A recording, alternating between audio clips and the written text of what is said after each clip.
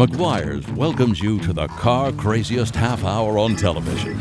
Join us now as we mix it up with serious car enthusiasts from all walks of life, across America and around the world, and discover why so many of us have become car crazy. It's about the hood, the lines, the way your fender shines. I like the way your wheels turn. Car crazy. However you describe your passion for cars, it transcends all geographic, economic, ethnic, age, and gender barriers. Car Crazy is your emotional connection with car lovers all over the world, who you have nothing in common with except for this unexplainable passion for cars that every car enthusiast understands and feels to their very core. It's been called a contagious disease, and we want you to catch the bug, if you haven't already. Well, the first time at the lakes was with the little belly tank with the V8 60 in it. I was having a hard time getting it started. We were all yelling at each other. I've been around music all my life because my father was a musician. So I've been a car designer. Well, I could have been, but I think I found my one true car. Yeah, I think you did all right. Hi, what's your name? Corvette Tahoe. Corvette? Yes. Anybody ever kid you about your name? All the time in high school. And now your host, Barry Meguiar. One of the largest and fastest growing segments of the car hobby today is the world of hot rodding, which is an amazing fact for those of us who were fortunate enough to witness and eventually join with that first generation of hot rodders more years back than I care to remember. We never dreamed that hot rodding would not only survive, but actually thrive into the 21st century.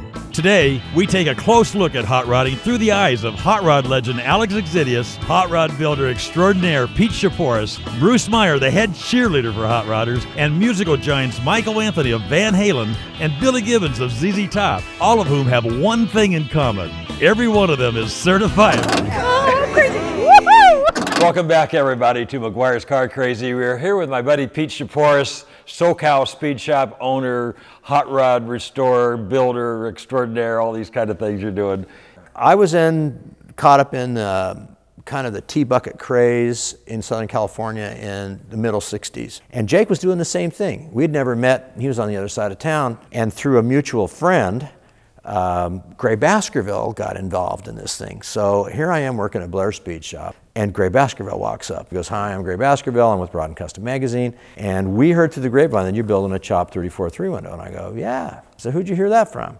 Bob Langton. By the end of the night, we're all sitting on my floor in my living room talking about how they're going to put these two cars on the cover of Rod.Then magazine, and basically it started Jake's and mine's career together. But go back for a minute, because the 34 that became known as, well, you called it the Kid, then the California Kid for the movie, and it was driven by this young upstart who became president of the United States. The president of the United States. Martin Sheen was the kid that drove the California Kid, and I remember they about thrashed that car when you gave it to the studio. What was cool was that I built the car for myself just to drive to the events and drive around town, drive back and forth to work.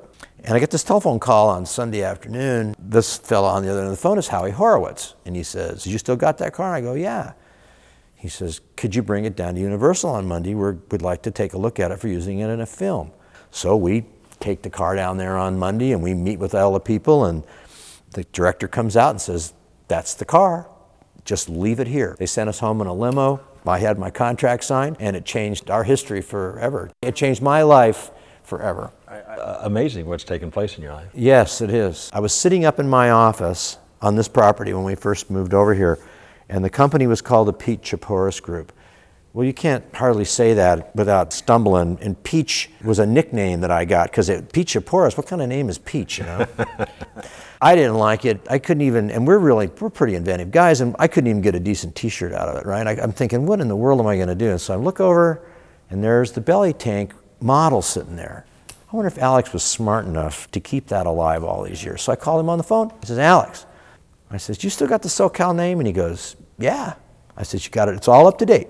"Yeah." I said, "Well, I got a deal for you." And I said, "I'd like to resurrect the So-Cal Speed Shop. I need a boost. I mean, I've got plenty of business, but we need to get into some more stuff here, just more than building cars." He didn't even take a breath. He goes, "I'm in."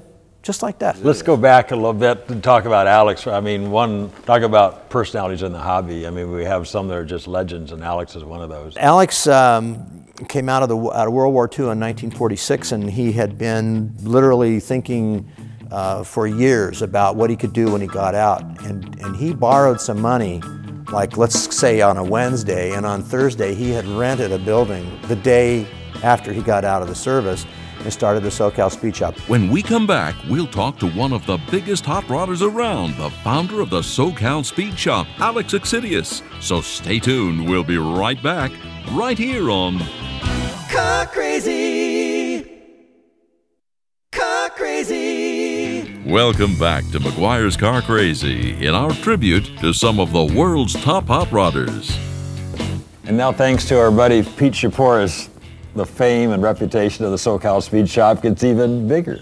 It really is, and it's so much fun for me because I don't have to go down and weld or do anything like that. I just can go down and be the hero founder. I've got an interesting story on that, Barry. When Pete and I did our first show after So-Cal came back to life, it was in Portland, the Portland Roadster Show, which is a big show up there. And Pete printed up some posters with the belly tank on, and I was supposed to sign them for people up there. Well, on the way up there, I'm thinking, what if nobody even comes up and asks for an autograph? Because, you know, it's been 40, 50 years since I'd done anything like that. And I'm sure Pete was thinking, what if nobody asked him for an autograph? So we get there and we set this little table up and we have a booth and everything, and boy, I'm nervous and Pete's nervous. Then some people start coming up and I started signing them, and they started talking about So-Cal. One guy came up with a Hot Rod magazine, wanted me to sign that, and boy, those were the good old days and stuff. The show ran from Thursday to Sunday. Saturday afternoon, we were out of posters. I had signed 700 in Portland, Oregon. How did that make you feel? It was flabbergasting. I've never gotten over it. Obviously, I told you the story. I've never gotten over it. I mean, and we've done that at every show. People remember that little shop. It's just amazing. Talk about your first time going to Bonneville. Well, the first time at the lakes was with the little belly tank with the V8 60 in it, and I was very, very, very nervous. You must have been. And yeah, I was having a hard time getting it started, and we were all yelling at each other and do this. Pressure's on now. Pressure's on. Yeah, we were just a bunch of young kids, and but once that first meet was over, from then on we enjoyed it, and it was fun. And in those days, on a record run, you had to go both directions. So coming back to get the longest run we could, we'd go way down into the boondocks. It was fairly dangerous, but you needed that extra room. But then Bonneville came along. That was the ultimate. Boy, we got so excited when we found out we were going to Bonneville in 1949. That's when we decided to build a special car for it. Rather than run the belly tank, Dean Batchelor, my pal, came in with some auto union wind tunnel tests in a book that he had. So we saw that this auto union wind tunnel test, they increased the frontal area of the car by 50% in closing their Grand Prix car, but they reduced the drag by half. So we built a fully enclosed car. What was your time? You remember that first time out? Yeah, it went 193 miles an hour. Man. The Lakes record was 160. We were just staggered. I mean, we had absolutely no idea. We knew we had a good idea, but how much it would help. What year was this now? 1949. Wow, 1949. So our name's on that Hot Rod Magazine trophy the first 2 years, fastest time in Bonneville, and we're very proud of that. There's more Car Crazy to come in our tribute to hot rod legends. Later, we'll go car hopping across America and around the world and visit with the next generation of car guys. So stay tuned. It's right here on Car Crazy.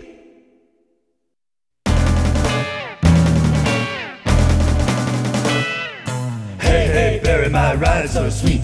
Hop on over and talk to me. We're here with two certified car crazies, Brad Fanshaw and his partner in crime over here, a guy you probably will recognize his face, Michael Anthony, one of the founders of Van Halen. And I mean, he's known for his music, but he's a serious car guy. We're going to find out a little bit about which came first. Man, that's a good place to start, Michael. What, you know, I mean, I know you've been music all your life, but talk about this balance in your life. You have such passion for cars. I've been around music all my life because my father was a musician, so naturally that's how I fell into it.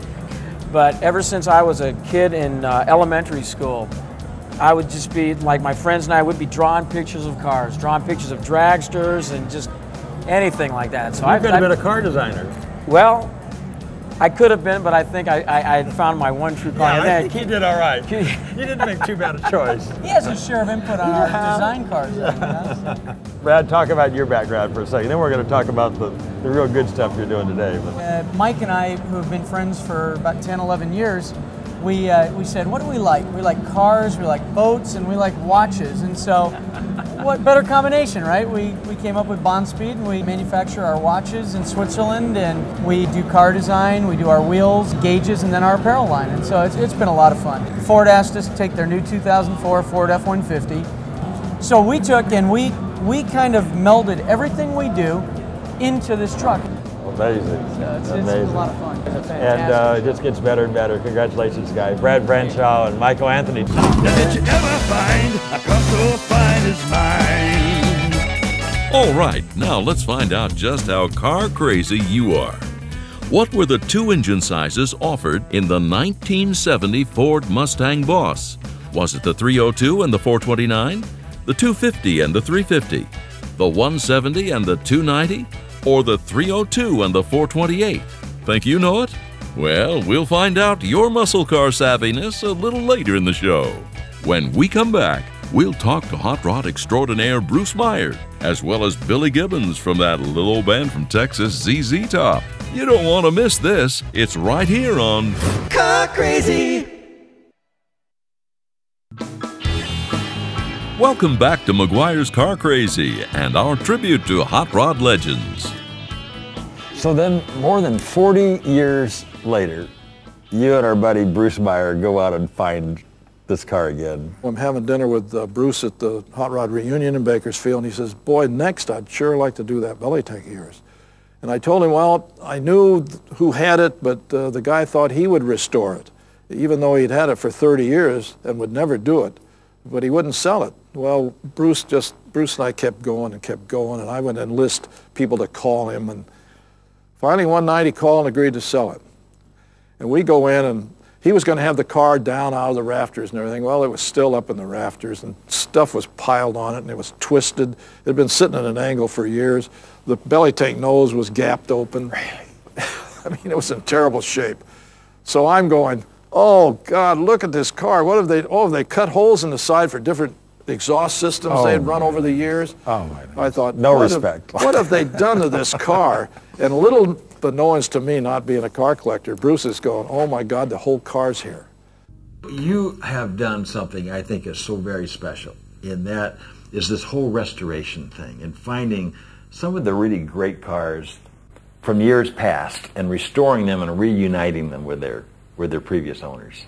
One of my most fun projects, Barry, was this belly tank that we did. And I'd known Alex Xydias, and of course knew of the So-Cal Speed Shop. And then to put him together with the tank, and of course when we took it out, he looked at the tank, he said, oh my gosh, that's in terrible shape. And I looked at it, and my gosh, it's all there. It's original, you know. And Alex is original. So, is he ever? Oh, is he ever. And again, it's putting the people together with the cars and then sharing it. And we take it to the Peters, and that's where that car resides now. The whole hot rod culture was a very underappreciated part of the hobby. So it's fun now, you know, bringing out this whole hot rodding, you know, movement. The price of hot rods today. Yeah. And you say, why did this happen? And you and Bruce are a big reason that happened. Yeah. So we have this hot rod class at Pebble. The Doan Spencer, your hot rod, Bruce owns it, wins the gold, wins the class. And at that point forward, every heavyweight collector around, that was the car they really wanted anyway. They thought they couldn't go there, but all of a sudden it was a Pebble Beach winner. Now they could have the car they really wanted. If you ask them if they have a hot rod in their collection, which car they drive most, it's always the hot rod. Yeah. Car Crazy. And there's a picture of Otis Chandler and I when we did the Sturgis rally together, Carroll Shelby. And I'll tell you another great car guy is Dwight Yoakam and Billy Gibbons from ZZ Top. And they come by when they're in town. It's great fun having them in here. Yeah. What was your first car? My dad sprang for a little slant 6 Dodge Dart, believe it or not. Fortunately, it was a 2-door, so we had that going. But that car was, you know, it was one of those exciting first things, a bit of an embarrassment at the time, later to become quite a famous car. You hear it at the beginning of one of our songs entitled Manic Mechanic, and that has the distinction of the sound of our first car. Springing from that, there was hot rod projects along the way. I think the 34 Ford from the Eliminator album, and certainly the ZZ Top videos, really connected this image to our real passion, which is cars. Billy Gibbons. I've known Billy Gibbons for 30 years. I came to my place at Pete and Jake's one afternoon, and there was an album sitting up against my door by itself. And the corner had been clipped off of it, and I knew it was a demo because I have a few people in the music business and I know what it was, but there was no note or anything with it, and it was a ZZ Top album. So about 4 or 5 months later, this fella comes walking across the parking lot with a lady on each arm. And I'm looking at this guy and I'm thinking, my God, that's Billy Gibbons from ZZ Top. It's fairly easily recognizable. Yeah. So he comes walking up, pulls his glasses down, he goes, you never wrote me back. And I said, I didn't know I was supposed to. He says, I had an album delivered to your place with a letter on it. And I said, well, the album got there, but the letter didn't. And he goes, you're kidding. And I go, no. He says, are you going to be around tomorrow? And I go, yeah, I'm here for 3 days. He says, well, so am I. He says, we just played Knoxville, Tennessee. He says, and I'm here for the weekend. He says, so I'll come over tomorrow and talk to you. And you're going, yeah, right. You know? Came back. We started working on his car, which was basically the red coupe that went into the Trilogy MT. I mean, it took a long time to get it going. He says, I just want the California Kid, only I want it red. Red. Another icon of the hobby. So what's at the core of all this? Why is the car hobby exploding? I think that people are looking for something maybe that's just a little simpler.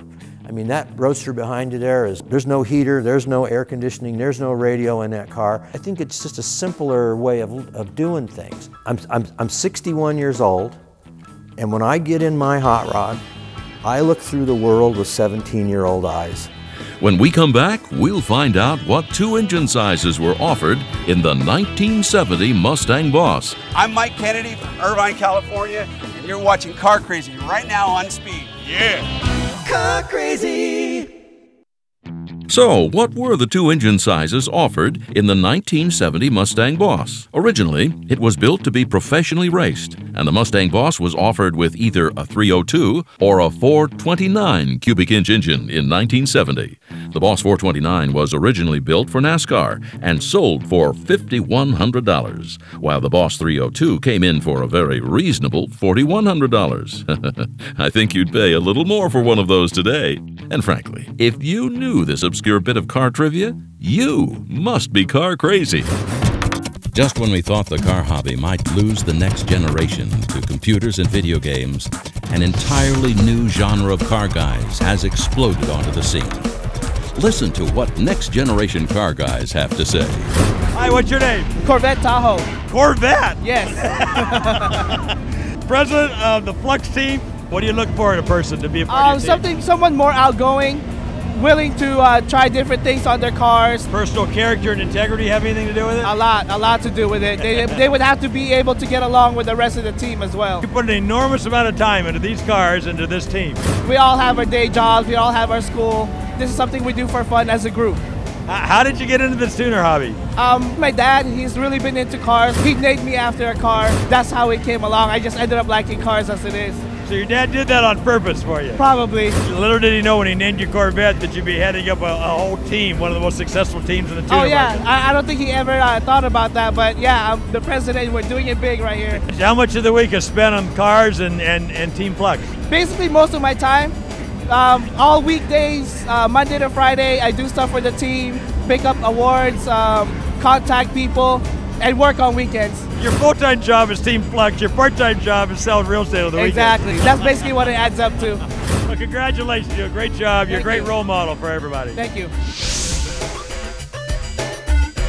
And now, once again, Barry Meguiar. One of the purposes of this show is to entice a lot of you to move from being spectators to actually being participants in the car hobby. I call it creeping car craziness, because if we can just get you started, it's amazing. It just has a way of becoming a larger and larger part of your life. And We have a wonderful letter from Bob in Pennsylvania who bears witness to that fact. Listen to what he has to say. I originally purchased my 1974 Corvette in 1987 when I lived in Denver, Colorado. I always wanted a vet, so I picked it up for my 40th birthday as a driver. I started to have brake problems in 1996 and decided to get her fixed up to sell. I hooked up with a local club and found a weekend vet mechanic. The brakes were fixed, and I started to run with him and a small group of folks from the club. The first summer we went to shows, and I parked in the back with my hood down. The following winter, we rebuilt the motor, detailed under the hood, and freshened up the interior and carpet and trim and seats. The following summer, I drove her more, had my hood up at shows and cruises, and picked up a few trophies. In the summer of 2000, we went to Corvettes at Carlisle, and I saw the beginning of the now popular craze of putting C4 suspensions under older vets. I was hooked. Everyone seemed to be doing it to C1s and C2s, and that was it. I wanted to do it to my C3.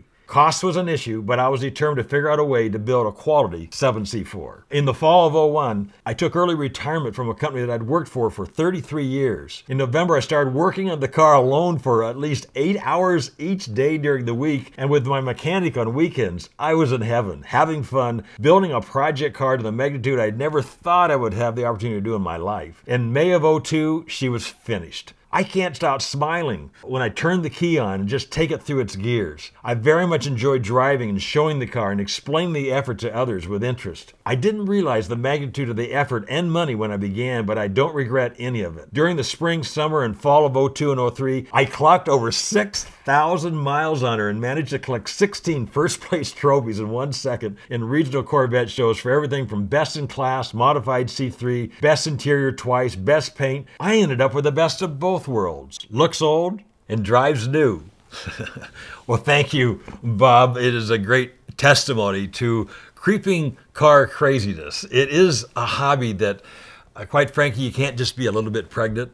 I want to encourage you to kind of stick your toe in the water, but as soon as you do that, I got to tell you, you're just going to want to jump in and swim and enjoy the whole experience with all the rest of us. And we hope to help you do that with this show each week. So come on back next week and watch the next edition of Meguiar's Car Crazy. Car Crazy has been brought to you by Meguiar's, serious car care for car crazy people. If you're car crazy or know someone who is, send your car crazy comments or confessions to carcrazycentral.com.